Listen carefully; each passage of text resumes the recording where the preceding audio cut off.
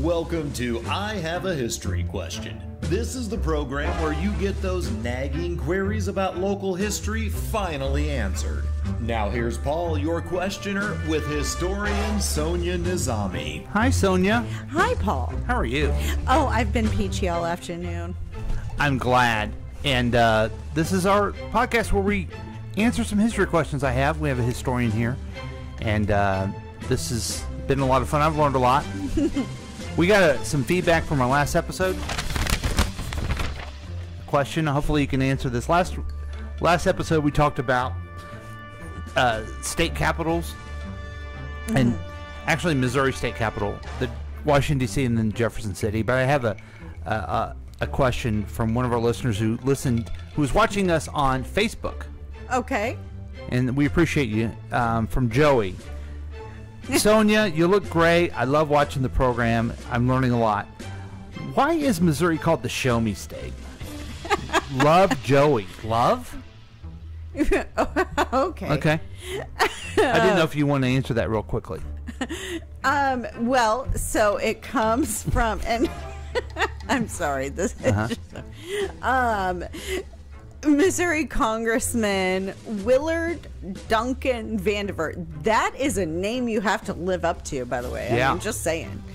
In 1899, made a speech at a naval banquet in Philadelphia. And he said, and I quote, "I come from a state that raises corn and cotton and cockleburrs and Democrats. And frothy eloquence neither convinces nor satisfies me. I am from Missouri. You have got to show me." Wow. Oh. Yeah. What do you think of that, Joey? Oh, he also writes, P.S. You look really good. You already said that. So, for someone who needs sleep. Thank you, Joey. I don't know why you put that on. Okay. That's not even our question for today. That was No. just a little extra episode thing for you. A little P.S. Yeah. or an amendment, if you will. Okay. Here's the question for today. Hey, we have a new federal holiday celebrating Juneteenth. Yes. Now we have 11. Why do we have these 11, and how did they get established over our history? Yeah. So that should be really interesting to hear about. I love national holidays. I work in the financial sector. Oh, so it's always... So if you were British, they'd call them like bank holidays. Yes, they Right. call them bank holidays, but it is an industry that always... when I was a little kid, I'm much older than you, but when I was a kid, everyone got off on national holidays. You're much older? Okay. Yeah. But nowadays, not everyone does, and I'm glad that I am able to get off on those days. Back to you, Sonia. Well, it's actually been almost 40 years since a president signed into law a new federal holiday. Okay. And so, obviously, Juneteenth.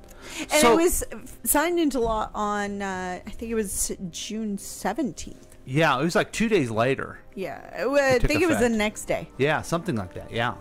So there's 11 of them now. The first one is New Year's Day. That's probably an obvious one why they did that. Well, I mean, yeah, New Year's Day. So countries, cultures around the world celebrate their New Year's, and it's not always obviously January 1st. This is when our calendar celebrates it, and obviously festivities start the night before. Yeah. And I would guess, Yeah. probably an educated guess on my part, the following day is Recovery Day. Yeah. In your research, did you find out when this was established as a... I Okay. could have, I didn't write it down. And I bet you it's one of the first ones because I think they even celebrated in the olden days. Oh my they God! celebrated New Year's even more than thousands and Christmas. Thousands, yeah. I Yeah. mean, as I said, cultures around Yeah. the world. Yeah. Okay, so we know that. The second one on the calendar, is Martin Luther King Jr. Day. Now, why in the world did we have that one? It's probably also self-explanatory. right. But. It's also known as the Martin Luther King Day of Service. Oh, okay. Yeah. And that was officially signed into law in 1983. But it took 17 years for all the states to recognize the holiday. How crazy is that? Yeah. And now, what's it about? What's that about? Well, I mean, celebrating the contribution of life and the civil rights movement as well, you know? Does it have anything to do with Martin Luther King Jr., the civil rights activist, or is it just a coincidence? Well, no. I mean, Martin Luther King Day, no, it has nothing to do with the person. I thought it did. I always thought it did. No, it was named after a great man and a great historical figure. Yes. And it's been controversial throughout the years. As I said, it took 17 years after it was first proposed. But it's not controversial anymore. No. And what I find Not really like it was. interesting, you history buffs, look this up. Martin Luther King Jr. did so many brave, historic things for civil rights, and he wasn't always well liked in this country. He went against the grain and changed our minds on things, and now we get to honor that on his national holiday, that everyone can talk about how great he was, but we didn't think that when he was doing his stuff. It wasn't like he was walking around with all the support of the world. He had hardly any support, and he probably scared people. Yeah. I mean, but we're also talking about old white people. Yeah, he really did it. The struggles he had to go with is just an amazing thing to think about, as opposed to just I get that day off in February. But you know, how brave!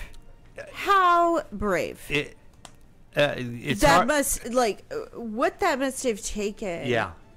To do that. Yeah, it's hard to comprehend that type of faith and bravery that he had, and every American should be really proud of that history. Unfortunately, I think that that I don't think that's the case. Yeah, but they should. Okay, they so should. So the next one is George Washington's birthday, but they call it President's Day, right?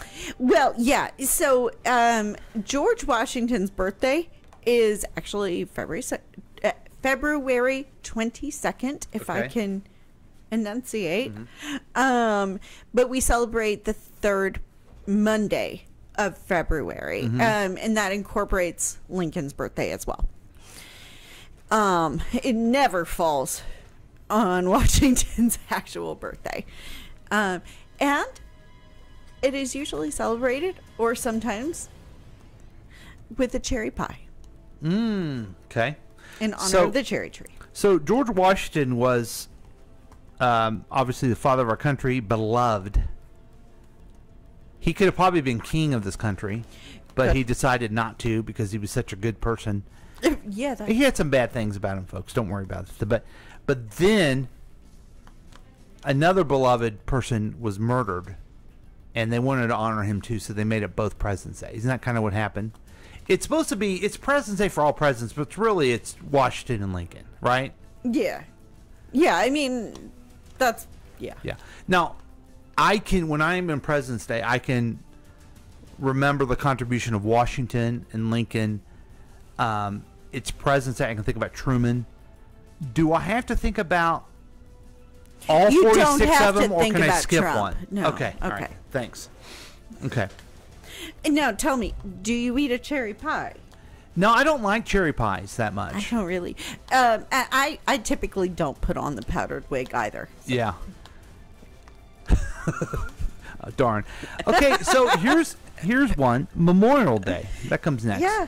To me, it starts the summer. I get the pool going, and that's what it's about, right? No. What? I mean, it's a great way to start your summer off. But, oh, okay. But I think do it with a little bit of humility and Why? and honor, because it's Memorial Day. It actually started as Armistice Day to celebrate the end of World War One. Well, to be honest, Thank you. I correct myself. I apologize. End of the Civil War as well. Okay. It was first celebrated in 1888 and then became Armistice Day after Gotcha. the end of World War One. It was also known as Decoration Day, and that was when people go and decorate the graves of fallen soldiers. Have you ever done that? Yeah, I have. Yeah. I think that's a tradition that younger generations, I'll include mine, I'm not young, but my generation younger don't do as much as, because I remember my parents and grandparents would always go and decorate. Yeah. There is a cemetery in Kansas City who actually, they do this really kind of incredible flag presentation, yeah. Floral Hills. Mm-hmm. That's where my grandpa, who a Marine, because you're never a former Marine, once a Marine, always a Marine. Hoorah. Hoorah. That's where he's buried, and they have a beautiful presentation every year. Yeah, where my grandfather and my grandmother and my father are buried in Mount Washington, they do a similar thing. My grandfather was, he was in the Army during World War II. My dad was in something called the Company in Cambodia. He liked to talk about, but I don't know what that was about. But they do beautiful, beautiful remembrance of. And Memorial Day is it's specifically not to split hairs, but specifically to remember those who actually lost their life, right? Yeah, that's but why it has been incorporated, or not incorporated, but kind of, it's grown to include all former or all veterans. Well, that's why later in the year is a one called Veterans Day, and I think that's why they did that. Tell me if I'm wrong. Yeah, and I think that you're right. One's for who gave everything and passed. Yeah, and then one is to remember those who served or yeah. But I see what you're saying. What you veterans do, have passed. You just remember everybody that served our country on both days. Yeah, thank you. I appreciate that. I mean, okay, Independence Day. This is about the city of Independence. Mayor Weir's all over the place, right? Is that what Independence Day is? Is that why it's a national holiday because of our town? Yes. Independence Day is celebrated. You're supposed to be the person with the knowledge. Okay? Yeah, well, I'm just saying. Okay. But you skipped over one. I'm just saying. I skipped over Juneteenth. Right. Yeah. It's new. I forgot. But since you brought up Independence Day, yes, Independence Day is designed to celebrate Independence, Missouri, all across the country. Don't say that. You're not. I'm kidding, of course. No, obviously, it is for the signing of the Declaration of Independence in 1776. And it was first celebrated the following year in 1777. What day is that usually on? It's July 4th. Okay. All right. Yeah. Okay, good. And people typically use that holiday now as just an excuse to blow things up. Mm-hmm. Without really remembering the fact that this is a celebration of our country's birth. This is our country's birthday. You know, that's why I love that Juneteenth is now a holiday. Because so many years there was the Declaration of Independence and the idea of freedom for our country. And there was such a big group of people who didn't have freedom. And it's like, why are we celebrating that day when you didn't have freedom? But now we celebrate both. And that's cool. I wonder, like... You know? Well, I was about to say, I wonder if, like, they'll ever kind of merge those holidays. Yeah, so we have like a 5-day weekend or something. Like they did President's Day. And I'm not kidding, but I kind of think, like, that's probably not likely. But yeah, Juneteenth, which is the 19th, actually, of June. Yeah. Clearly. Emancipation Day honors the end of slavery in America. And emancipation, the proclamation was actually passed on the 1st of January in 1863. Yeah, that's when Lincoln signed it. Yep. Right. But many weren't freed until June 19th of 1865.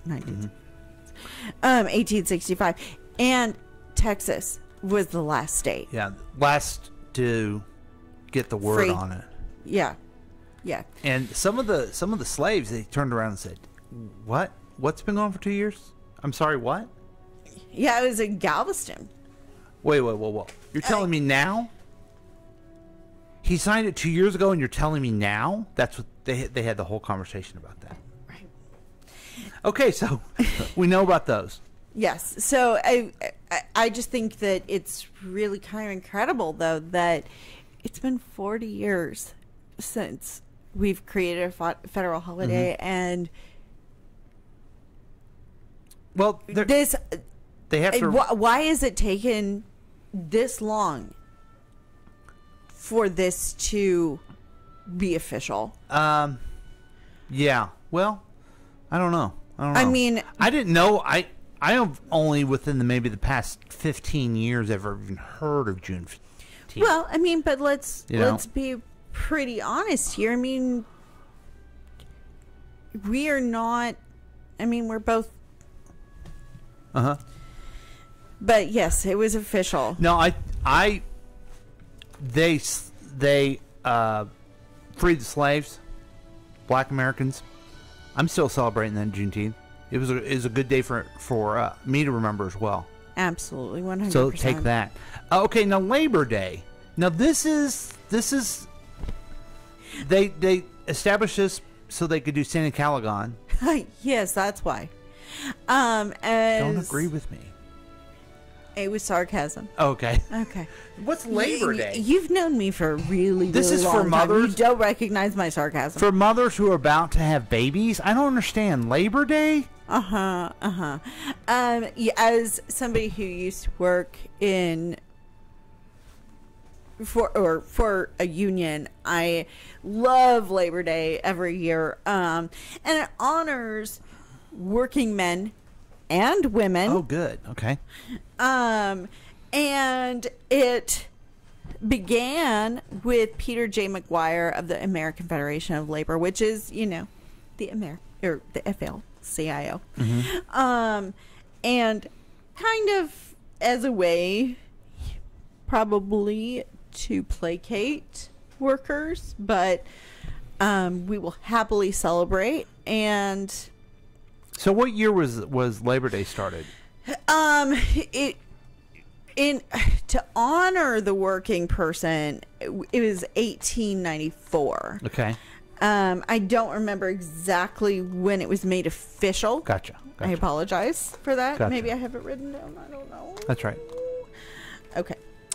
Yeah. So Labor Day, I don't like Labor Day. It's the end of the summer. Yeah. I don't care for it. Well, I love the fall, so deal with it. Anything else on Labor Day? Can I move to the next one? Or you can move to the next Columbus one, and that's Day. on you. I was going to tell you about Columbus Day because this prompted my question. So, Columbus Day is, do you know when it is? It's October 12th.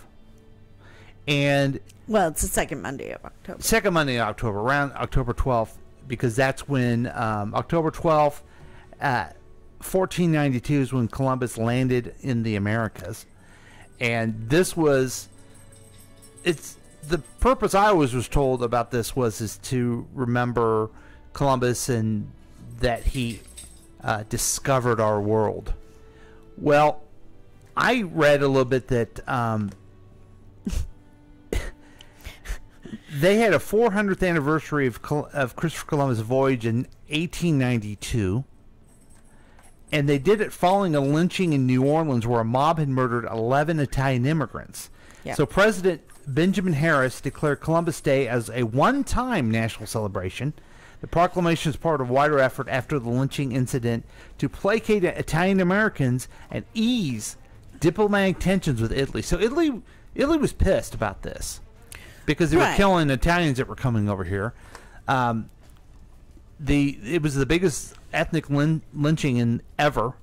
It was in New Orleans. Someone was accused of murder. He was acquitted, and of a police chief. Of the police chief, yeah. Yeah. And then the mob went in and killed him and 10 other people. And they were Italian Americans. Well, comes to find out that many Italian Americans observed Columbus Day, and they just kept going through it. It began because Italian Americans pushed it as a lobbying effort, and then in different states they just started making it. Then in 1934, as a result of the Knights of Columbus, Congress passed a statute saying the president is requested to issue each year a proclamation designating October 12th as Columbus Day. And then finally they made it.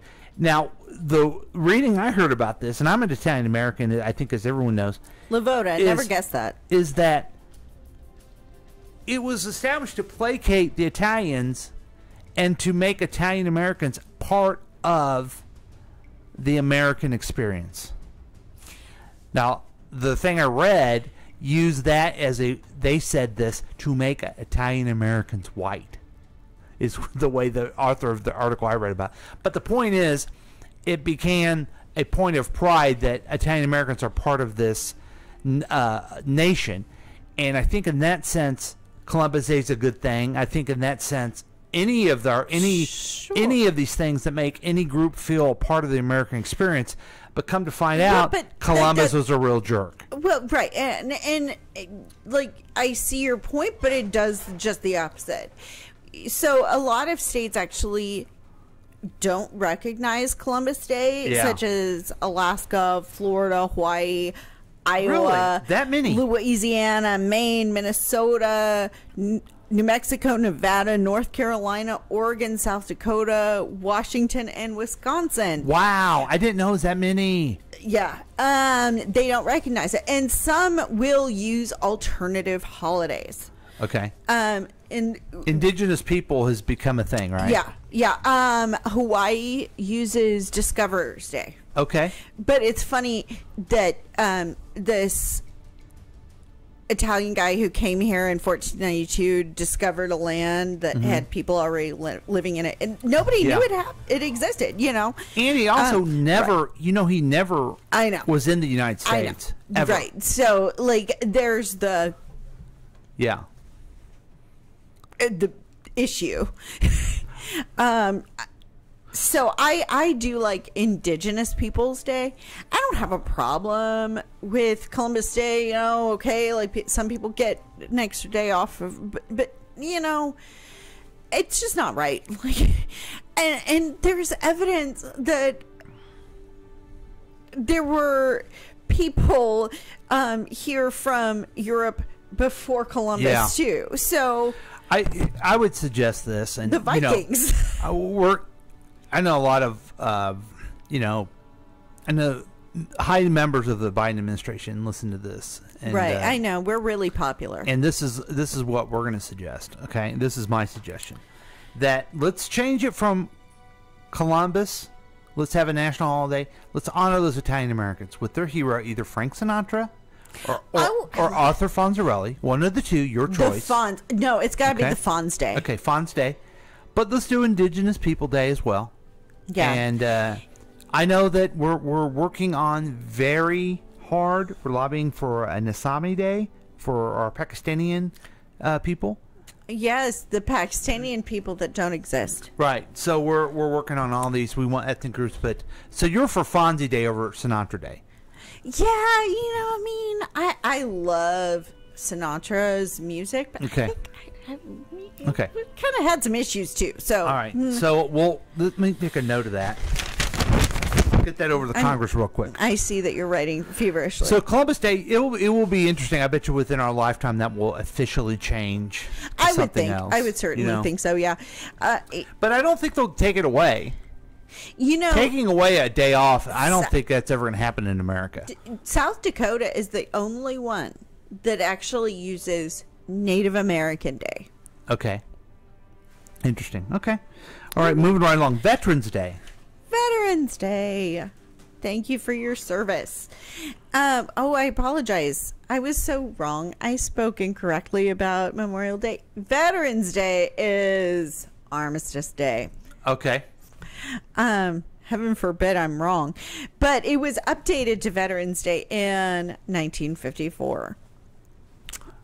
That's nice. Yeah, and I mean, it's just a great way to recognize the service of anyone that served, right? Absolutely. Yeah. Yeah, I mean, I've never served. Mm-hmm. I'm not yet. I mean, you may be drafted. I'm 34. I think I'm a little bit too old. Okay. But, all right. Yeah, I mean, you've never served. I think that we're a little bit past the age of service there.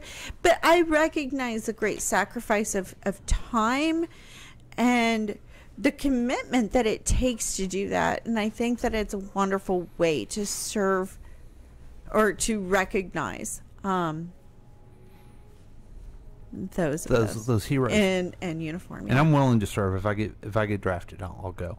Okay, so if I'm too old, you're too old. Wow, that hurt. Thanksgiving Day. Okay, there's a lot of history things. I know a little bit about this one. Okay, go ahead. So there's always been a tradition of, in that time of the year, to sit down. It's like the harvests come in. You've done your hard work over time. You have your big meal. That's what the Pilgrims and the Indians were doing. And so there's always been a tradition of a Thanksgiving Day, thanking for the past year. But tell me if I'm wrong on any of this so far. It officially became a holiday when Abraham Lincoln set aside a day of Thanksgiving after the end of the Civil War. Did you know about this? Abraham Lincoln did do that, but it wasn't officially recognized until the 1930s with Roosevelt. Gotcha. Okay. Yeah. So, but there's always been this tradition, and we know about the Pilgrims and the Indians and all that stuff. Right. And that's probably wrong from a historical point of view. But there's always been this time of the year meal and celebration, and Lincoln did it. We need a day of Thanksgiving that the war's over, and then FDR said, "Yeah, let's make a national holiday." Right. Yeah, and so much of what we picture of Thanksgiving with the turkey and the corn and the mashed potatoes and all of that. Mm-hmm. I mean, it's so incorrect, obviously, to what what the hungry, yeah. Well, you've got a few months to go. Okay. Or right. Yeah. Yeah. What they likely ate fish, maize. But they had a big meal. Yes, that's the point. Yeah. And breaking bread is I think the moral of that story, that you break bread among your neighbors. Do you think they should make Black Friday into a national holiday? A holiday to shop. Just for being so full the next day still, yes. Gotcha. But, in the state of Missouri, it is tradition, and I don't know among other states, in the state of Missouri, it is tradition for the governor to call the day following Thanksgiving as a state holiday. Interesting. Okay. It is interesting that I always have Thanksgiving. I used to always have it with my in-laws. My father-in-law was from Sicily, so we would have some pasta, but we always had turkey and dressing and all the fixings there.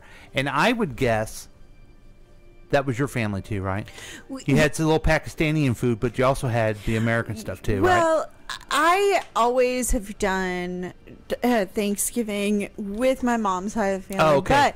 But I will say this: my cousin Sarah and her husband in Houston, they do host a big Thanksgiving dinner where the whole family comes, and yeah, there is a mix of Pakistani food and traditional Thanksgiving American food.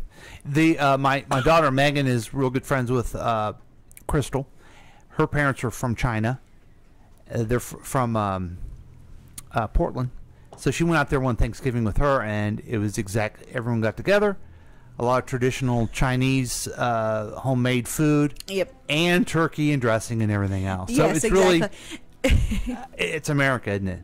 That is, Really and that's cool. what it's supposed to be. I mean, we talk about America being the melting pot, but that is exactly exactly what it is right there on the table. Mm-hmm. This confluence of culture and food and togetherness. So the last federal holiday in the year is Christmas Day. Yes. December 25th. Mm-hmm. And that is actually a pretty controversial holiday. Yes. Is it? It is. It is. Wow. Because, in this country, we have separation of church and state. And so how can Christmas, an overtly religious holiday, be celebrated that way? And there was a Supreme Court decision, or actually, it was the U.S. District Court for Southern District of Ohio in 1999, ruled that it did not violate the Establishment Clause of the Constitution, and that it was okay, essentially, because it was largely secularized. Absolutely. It's about commercialism, which is what our capitalism is all about. Right. Let's go out and just buy a bunch of toys. Yeah. Someone said to me, well, what are we supposed to do on this new national holiday of Juneteenth? I said, well, we do like we do every other one. We, have a mattress sale and then, and eat a lot of food that we're not supposed to eat. That's America right there. I mean, sadly. Yeah. Yeah. You know what I think would be fun? What? In a couple months, let's do an episode where we talk about Christmas.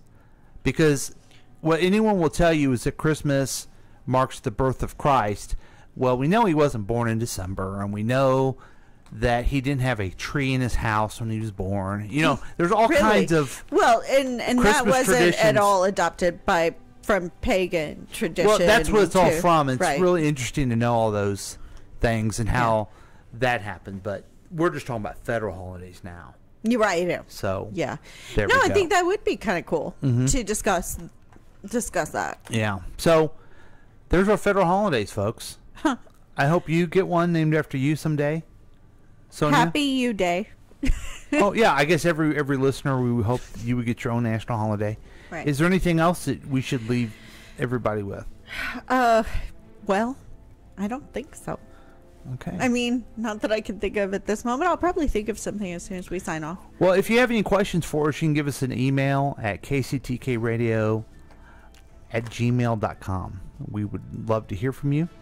And this has been a lot of fun. So thank you. Thank you for listening. Okay, we'll see you next time. Thanks, folks. Bye.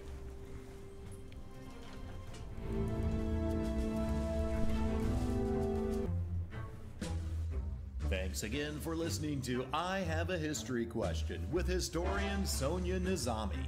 You can submit your questions by emailing kctkradio@gmail.com or call or text at 913-735-0060.